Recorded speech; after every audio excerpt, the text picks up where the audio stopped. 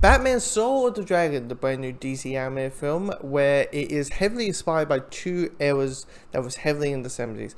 One, the Black Exploitation era, like Shaft and Dolomite, and also the martial arts era in the 70s, like Bruce Lee. And the thing about this movie is, like, I liked it. There's certain things I care more than others, like any movie. But the one thing that really struck to me, I was like, you know, the movie's called Batman Soul of the Dragon, and you're like, why is this a Batman movie? And not because, like, it's so different. Not because it's so completely different. You know, there's no, you know, Batcave, there's no Batmobiles, there's no this, there's no that. No, I don't care. But it's just that whole thing of, like, if you're expecting Bruce to be wearing that, wear the bat suit, like, a good chunk of the movie, yeah, he kind of just wears it at the third act. Like, the final battle stuff. Yeah. And he's always, it's not like it's always a story or anything, he is Batman. He's established as Batman. He is the Dark Knight. He is I Am Vengeance, I Am the Knight. He is Batman. Like, yeah, and you just had thinking, like, it felt like the Batman idea was asked for. Like, it felt like they had this idea of a martial arts film and set in the DC universe, and or based on DC characters, and it was like, oh, you know, we're gonna have Bronze Tiger and like Shiva and Richard Dragon. We're gonna have those type characters. Nah. By the way, Batman's in it. So like it just felt like so like afterthought, like, oh yeah, Batman's meant to be in this film. You know what I mean?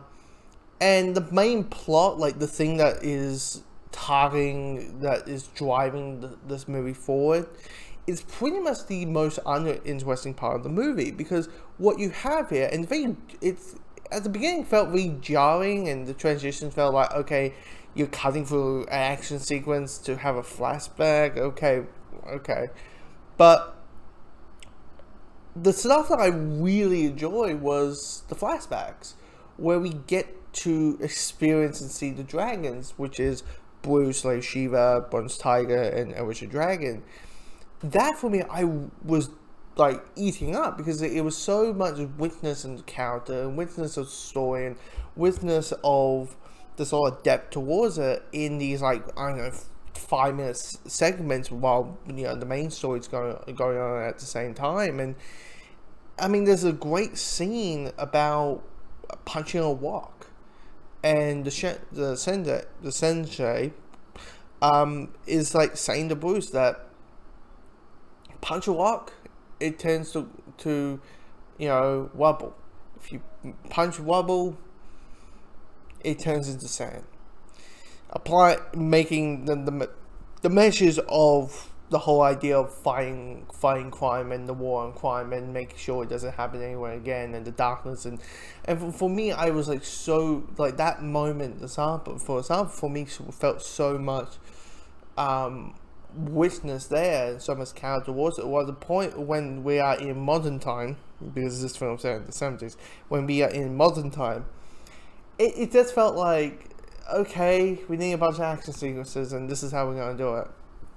I mean, the main character is Richard Dragon, who is like a James Bond type character, who's recruiting all of the dragons to fight Copperhead, and who's the villain.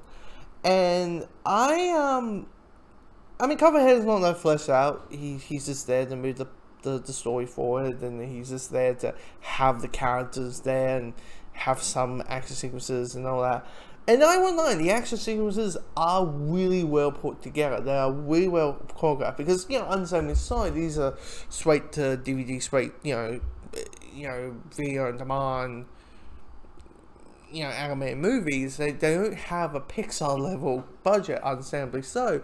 So, and while watching it, I'm like, for martial arts with an animated film with a entire budget that they have, it's really well impressive that what they put in, and all that. And so you got that. The music is wonderful. I mean, the credits, I just couldn't stop but that, just like clicking and go, like dances to the beats. It's like that 70s disco blaxploitation type music, and it's really bloody, like groovy to the point. It's you know, it's not the best of the DC animated films, but it's fun. It's just that weird thing where you question, like, a movie is called Batman. Is the title character is like the third main character? It's weird. It does feel a little like Flashpoint Paradox, where it's like, we can't just call this thing Flashpoint. We have to put Justice League in the title. Or in this case, we need to put Batman in the title to sell copies, because Batman makes money. Yeah, Batman's our crown jewel, so he's our most popular character for understandable reasons. But yeah, it's just, it's fine. It's good. It's not the best, but you know, check it out. Recommend it. And yeah.